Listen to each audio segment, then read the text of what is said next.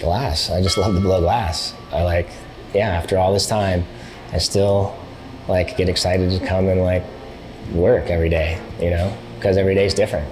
Even though I might be making 100 olive oil bottles today, it's still different. I started flame working, or lamp working is what we call it, where you have a bench torch and you're using that as your heat source. And so it's a much smaller type of glass blowing and more capable of doing it in a shed, a bedroom, a patio, what have you. It's kind of like welding. You're using, again, a torch that sits on a stationary bench, and that's your heat source, and you're melting glass in front of it, shaping, blowing, sculpting, etc. There are so many things I can do on the torch that I can't do in the furnace, and then vice versa. So it depends on my scope of work that I want to do. And I also fuse glass off and on to get different effects. So I'm one of those guys that will do whatever I can to create whatever the challenge may be or whatever the project may be. What I found, especially in the world of glass, is that a lot of guys will stick within a realm, right? So for instance, one guy he's a goblet maker, right? And within the goblet form or cup form, you can spend your life making a different cup every day, but it's still a cup or tableware or whatever, right? And that's what they're into.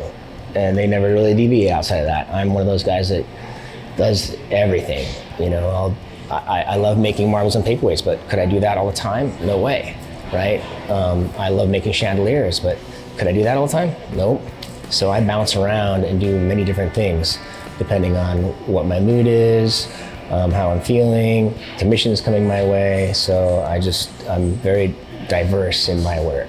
Boise's always had a pretty good art scene, but you can have a cool art vibe, but if the buyers aren't there to make your bills, then we've got a problem, right? And so now we're finally, the farmer's market would be a great example of that, right? I've done the Capital City Public Market for 22 years, and just to see that this year versus last year and the year before, as far as attendance, is huge number difference as far as attendance and sales. So you see that shift happening. You see it driving around every day, right?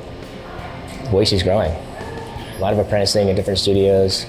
I would search out different artists that maybe gave a 2-week seminar on, say, goblet making, or you'd have a month seminar on making platters or plates or paperweights. And so I would search out these different techniques from different artists that I wanted to learn how to do. And then I would, obviously come back here and practice. And a lot of self-taught stuff as well. I don't know, I guess half of my inspiration comes from custom orders where people ask me to create certain things, and then so that gets me going in a certain direction where I add my influence to their original concept.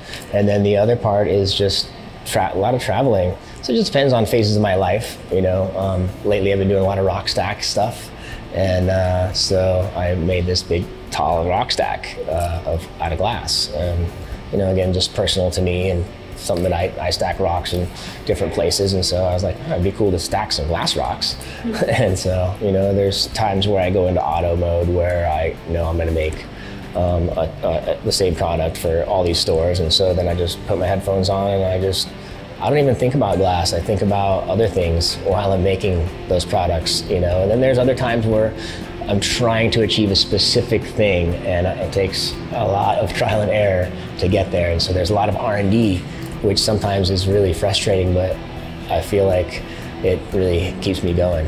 It's been pretty amazing. Sometimes, again, I come to work and I'm like, man, this whole place revolves off of blowing glass, and it's hard to believe that it's come to this. It's been a long time, but yeah, it's pretty cool. I'm pretty stoked to be able to help other people learn how to blow glass, turn people on to glass, have someone come in off the street and learn how to blow glass, and to be able to provide jobs for some of these folks, and to see some of these people that worked for me for years really put their heart and soul into glass.